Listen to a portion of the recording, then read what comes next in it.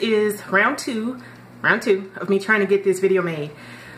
Without further ado, I'm just going to jump into it. I have, for me, my recommendations of some rules of etiquette and also some advice to give for the newbie and or freshman soaper. I'm going to go ahead and jump into it because I don't want my videos to be too wordy, okay?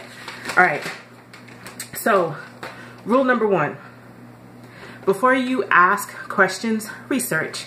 Use Google, Yahoo, Soap Making Forum, Nature's Garden, Soap Queen.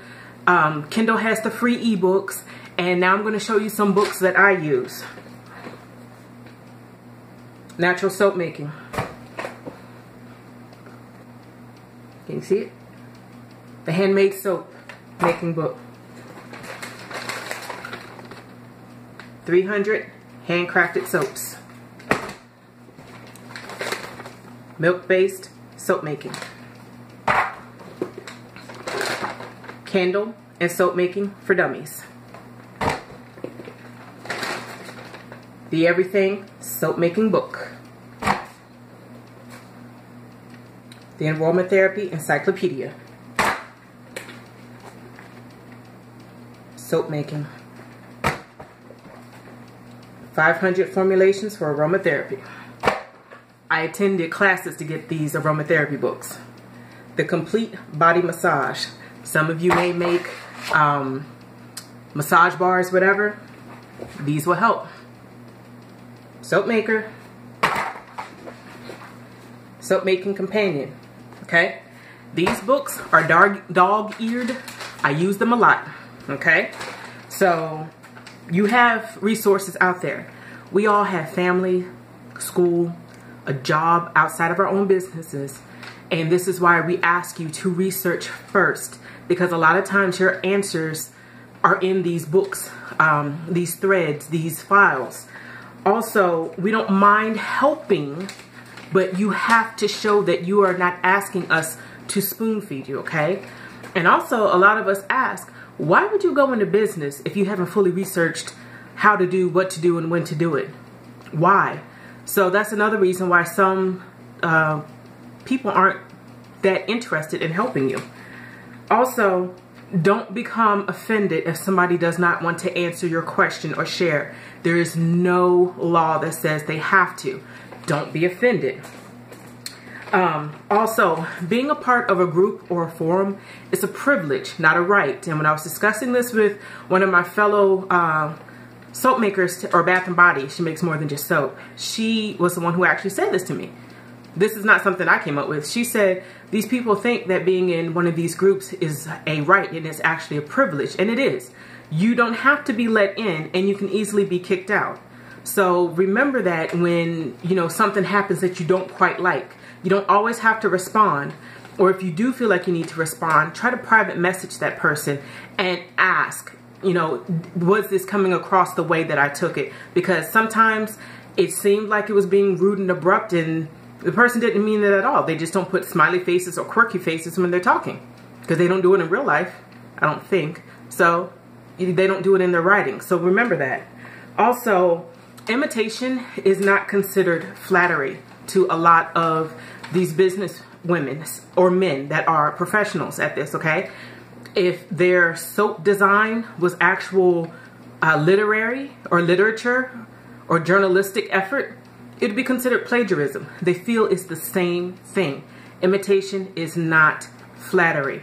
Ask permission first, okay? Also, when you do get into these groups, read the rules before you post. Read the description of the group before you post. Read the files listed under files before you post, okay? This will cut down on a lot of confusion. It'll cut down on a lot of redundancy.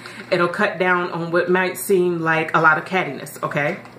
Also, remember that somebody might be responding from their phone, so they may not write this entire dissertation. They may dash off a quick couple of lines and let that be it until they can get to their tablet or their laptop or their PC. So don't take offense if you post a question and it takes 6 hours. Again, we all have lives, and we might be doing something that we cannot give you a long answer right then and there.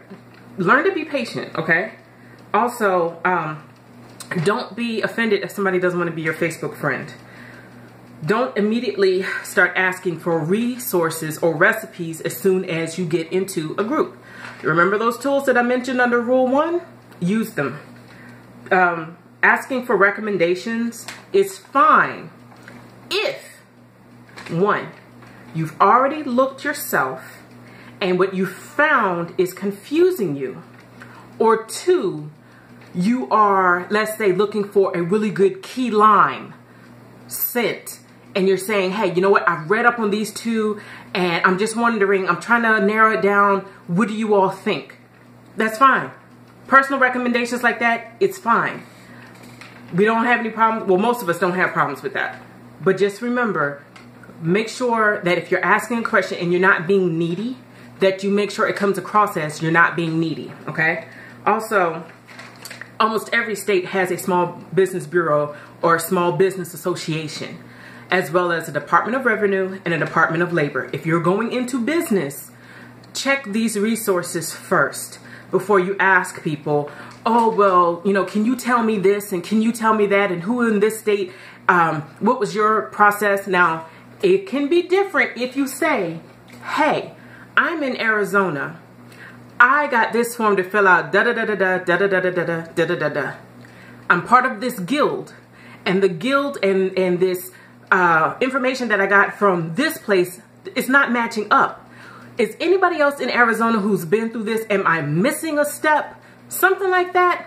Most of the time, I would say 99.99% of the time, that's just like, oh yeah, I've done that before. It's changed. Don't worry about it. When you file this, that, or the other, it'll become clear, or they'll send you that, or hey, you don't need that because you are manufacturing as well as selling at your space.